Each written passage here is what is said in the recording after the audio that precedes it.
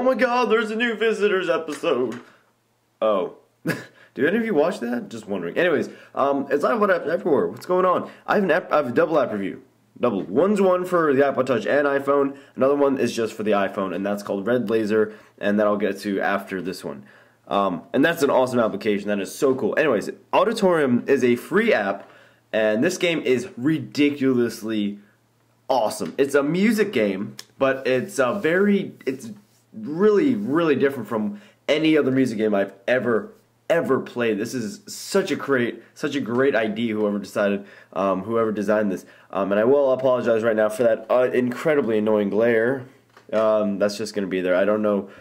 Honestly, guys, if you guys can tell me how to set up some good light settings for doing app reviews, please tell me in the comments or PM me about it. I don't know. Anyways, so what Auditorium is a very interesting music game. So you have this is pretty much your entire main screen. You have on the screen somewhere something that looks like a volume thingy-majig. You have an arrow with a circle around it, and you have this like flow of some white stuff or some colored stuff or something else. This is one of the earlier levels, so there's only one of these, and I'll show you the harder difficulties as once I actually explain the game. There is no main menu, there's nothing like that, but there is, this little pause menu right here. You can go into the store, options, about level selector. There's a lot of acts, and in each act there's around 7 levels, 6 levels, 6 levels, 5 levels, 6 levels. So for a free application, they do give you a lot to mess around with, which is incredibly awesome of them, of EA. I never think EA would ever do that. Anyway, so let's get on to the game. This is, I believe, one of the very first levels. Whoa! Okay, so the main objective in this title is to guide this flow that creates magical music into this music container that will fill up, and eventually once it actually fills up, you complete the level and music starts to play. So as you can see, it's empty right now. There's only one thing right there. So I have to get this flow somehow to go into here. And that's where these arrow things come in. These little arrow things with the circles control the direction and just the direction of the flow of the music creating flow thingy. So as you can see, if I push it up there, it'll go to over there. So this arrow, you can't change the direction of the arrows they give you, but you can change the velocity and the strength in which it turns. So you can just mess around with that, and you can see I'm filling it up right now. And once you fill up the entire thing, all this other stuff will go away, and you can see once you get into the harder levels, which I'll actually show you, the end result is a really beautiful, really relaxing looking thing. And the music that gets played is quite relaxing as well, and it's really such a blast to play. So this is the end. I just beat the level. It was really simple. You just guided the stream into one. So that's the main purpose of this game. You tap to end it, and you see it fades away. It goes on to the next level. Let me just show you a more difficult level. So honestly, I would definitely recommend this one. Let's go into. Oh, I can't do that left yet. I'm only on amethyst. And you can see that once you get into the harder levels, you get different colors and really, really interesting designs and stuff with different colored lines and flow, which is, it gets really, really interesting looking once you actually complete the game. No, complete the level. Anyways, so this is one of the more difficult ones. You see, you have 3 different colors. The thing starts as a white flow, but then it goes into a purple one. And as soon as the flow hits one of these different colored circles, it turns into that different colored circle. It turns into that color flow. And you can see here that this one is yellow. This container. This one's purple, this one's white, and this one's purple. So you have to somehow manage to get the flow all through the different colors to fill the different containers. So it's a very, very interesting puzzle game that involves music in a very unique way I've really never seen before. It's much different from Tap Tap, which I really like. It's a breath of fresh air, and especially since it's free. So let me actually just try and complete this level for you. As you can see, you can stretch out the circles, and you can see that the it gets I don't know how to describe that. You'll just have to mess around with it yourself, because I guarantee you will enjoy this game if you go get it, since it's free. So you can enlarge the circles and shrink them up, and this will guide the flow in a stronger direction towards that arrow or a less stronger, as you can see. So yeah, let me just try and really quickly. So you can see that's filling up the yellow. Hold on. It's a base. Wait, I'm gonna try to. There we go. Whoops. And for each different stage, I'm in the Amethyst one. You just saw me in the first stage. I don't know what the name of that one was. They have different. It's a different tune for each stage, so that's also extremely funky and fun. Try and guide this one. Wait a minute. Oh.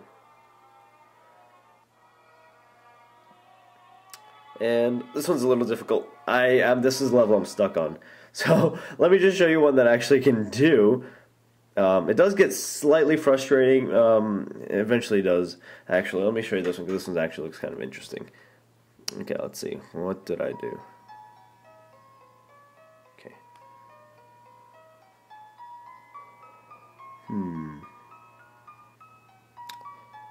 Let me see. Aha. There you go, and I got it. It's filling up, and you can see I completed the level. And you see now, once you actually fill up all the containers, everything goes away, and you're left with this really gorgeous, nice-looking design you got going on there. It's very calming, very nice-looking. Yeah, let's let that play for a little bit. And so the music changes every time. So yeah, that's pretty much of that app, Auditorium. It's made by EA. I would definitely go recommend that one. It's free, so you really want to go check that out right now. You can play it on the iPod Touch or iPhone. Oh, but Fruit Ninja, such an incredible game. I'll review that and Talking Carl and all of these. Let me just get to Red Laser first. Let me actually back away from this camera really quick.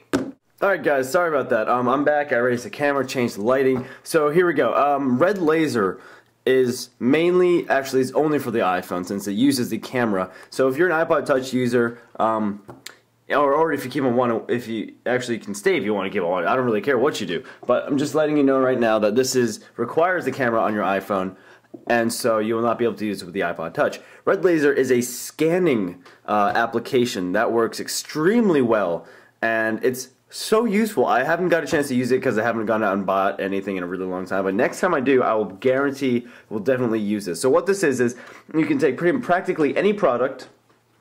Richard Sola Casey sent out to me. Press this, but actually, let's go over the interface first. So here we go. This is the menu you come to at first. Here are all your scanned items. You can edit them, delete some if you want, in case you're scanning inappropriate items. You can email them or show some help for them. And this is the scanning button that'll actually take the picture of the scan, and that's what you need to use to scan items. Or you can write in a standard UPC code like the one shown here, and that'll just tell you the price, and that'll tell you the stuff right then and there. Or you can be the cool guy and use a scanner. So you press that button, and now you're brought to a scanning screen. And ready? You just stick the lines until they turn green, and there you go. It scanned it, and it says, oh, wow, good job. Richard Sola custom case for iPhone 3G, $17 online, and it's also $17 right there. And so you can see that it's extremely fast. It's really, really interesting how they can do that with just a camera, and it's quite a cool application. So I can take that. I can take Discovery Channel's Deadliest Catch. I don't watch his show. I just have this because my uncle got it for me. Takes a scan like that, and it says Deadliest Catch Complete Season 1 DVD, and it shows you if the information is available, the online prices and also local prices. So you can see at my local Best Buy, they are selling this exact one for $19.99. So it's very helpful if you're going out and buying things. Even food, it scans food. Even though for most food it doesn't really work that well. Some foods, if you're lucky, maybe like these. Hold on. Taco, I scanned a taco box. Ortega taco, hot sauce. See, it works for brand name products, but if you're like at Whole Foods and they have their own shit, I don't really know if that'll work for that. But it really works for most items that you can find laying around the house or things you really like buy. So for instance, this Frappuccino bottle from Starbucks. I love Starbucks. Scans it. Extremely quick, extremely easy. You can see coffee, Frappuccino, blended coffee. And if it has the information, it will give you nutrition facts, which is extremely interesting for this type of application. I can take a water bottle.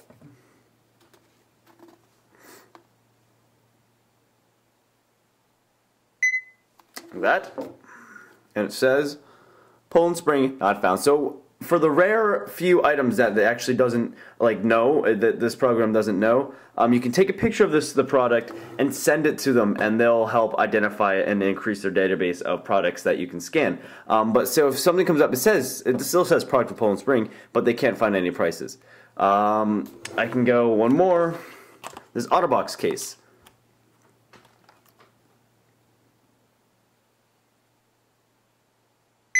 There you go. And it says OtterBox iPhone commuter case white. So you see that there's all these online prices, and there are also local prices. And this app is extremely helpful if you're out shopping a lot and you want to find cheaper prices for, say, I don't know, electronics, movies, DVDs, clothes even maybe. I haven't scanned any clothes because I haven't kept any tags, but it really will help you a lot if if you're a smart buyer and you always look for the cheapest price. Let me show you something. My Canon Vixia, I scanned that box, and look how much stuff came out. 46 in total results. You have 2 local, again, at Radio Shack and Circuit City. It's funny because they don't actually have they have this one in my local Best Buy, but it's not showing up. And they also have reviews, which is extremely cool. So let's go to that. So this app, again, is extremely helpful if you're trying to find the lowest price, and you happen to have the box of the product or the UPC code. So that's Red Laser, and if you have an iPhone, it's a really helpful utility and application that'll really help you become a smarter shopper. So next time I'm going to go buy a DVD, say a Band of Brothers, I love that series, or The Pacific when that comes out on DVD, I'm just going to go to Best Buy and say, maybe they might be selling this online for a little cheaper. So I'm going to go up, scan it just like this, and hopefully I'll find the cheaper price online like I did here. I bought this thing for $19.99. It says Rover eBay, $12. So, you know what? I wasted like $6, $7, whatever, how many dollars. So that's Red Laser. So I really do recommend this one if you have an iPhone. It's extremely helpful if you're a shopper and you're always looking for the lowest price, and who isn't. And I just did a review on Auditorium. That was the first game I reviewed. That one's a really great music game. It's free for the iPod Touch and iPhone, so I definitely go check that one out as well. That's all I'm going to do for now. It's iPod Apps Everywhere. Hope you had a wonderful day. Why am I saying that? I don't know. I hope you enjoyed that review. It's kind of a long review. I'll see you guys around iPod Apps Everywhere. Peace.